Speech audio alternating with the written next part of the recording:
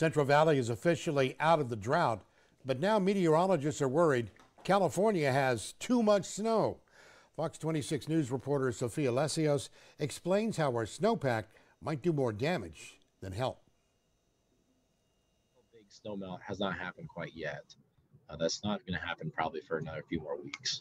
California's drought significantly went down this year. The state started out the water year in October 2022 with 99% of California in a drought.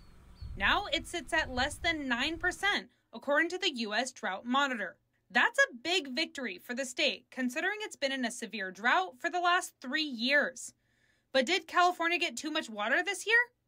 Maybe. It's the biggest snowpack we've seen above 8,000 feet since we started taking records of it. It's absolutely enormous. According to the National Weather Service, peak snowmelt usually is end of May into early June, but this year is a bit different. Now, because we have so much snow, especially in the higher elevations, especially above 8,000 feet, the snowpack has never been the size that it is in the southern Sierra Nevada above 8,000 feet. What that's going to allow for is snowmelt to continue all the way through August or even September. So most likely, we'll be dealing with flooding throughout the entire summer, considering our snowpack is 3 times normal size. Just to give you an idea of water flow down in the rivers, this is what Pine Flat Dam looked like last summer in 2022. This is what it looks like now. It's a very rare event for us, so trying to model what's going to happen with some of these rivers and the Tulia Lake bed is going to be quite the challenge. The National Weather Service says most of the flooding we're seeing right now is just runoff from the heavy rain we received earlier in the year.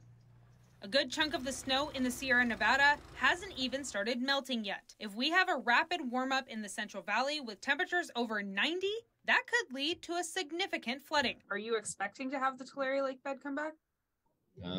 It's already coming back to some extent, so depending on how fast the snowmelt happens, it's going to dictate how large the lake bed gets. So it's, from what I can see, it's already there. It's not quite full yet. For Fox 26 News, I'm Sophia Lesios.